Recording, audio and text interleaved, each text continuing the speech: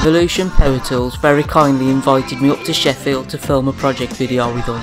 But first, let's nip into B&Q and get some supplies. You're right guys, I'm planning on making a dining table in this video, so I'm going to head into B&Q now, pick up some copper pipes and perhaps some scaffold boards as well for the top.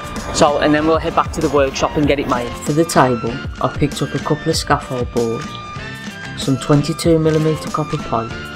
I also got some solder T-joints and some push fit joints too.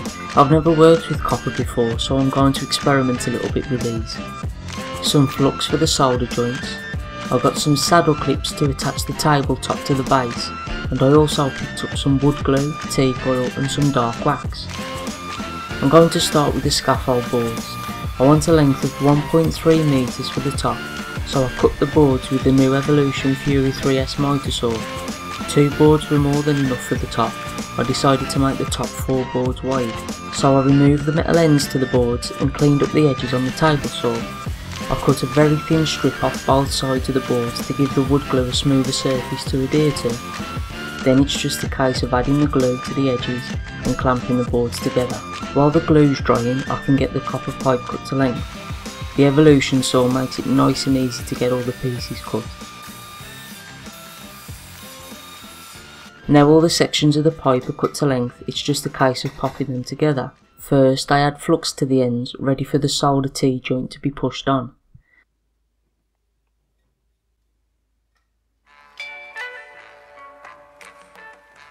The base is made up of 2 rectangular leg assemblies.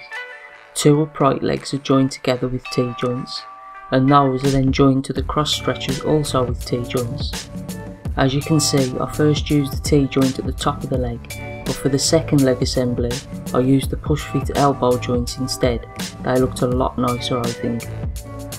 Once both assemblies were together, I took them outside and added the centre stretchers to join them together. Again, these are joined with T-joints. It's starting to look a little bit like a table now. I've never soldered copper pipe before, so all this was new to me. I heated the joint with a blowtorch until I could see the solder had reached the end. I think I overheated the joints on the bottom of the legs though, so I need some more practice there. I think I would have been a lot better using push fittings or even compression fittings instead. I've got another project in mind using copper pipe, so I'll get some compression fittings next time I'm at B&Q. I left the base a little while to cool down before bringing it back inside. With the base put together and the glue dry on the scaffold boards, I can get the top out of the clamps and start sanding. I want to keep the rustic look to the boards but just make them smooth to the touch. I also sanded down the high spots on the boards to make it more even. I rounded over the edges to give a worn look but also make it safer too. I don't want any sharp edges. There were some slight gaps in the top, so I just added some wood glue and then the dust from sanding to fill them in. This is a really easy way to get rid of any gaps you might see. It can just be sanded smooth again when the glue's dry. There are a lot of different finishes I could have picked, but to stick with a rustic reclaimed look, I decided to use some oil, in this case teak oil. It will soak into the wood and help protect it, but it will also allow the top to become worn and rustic looking over time. I've seen a technique of hitting the top with some metal chains or even keys to create little dents and give it an even more rustic look.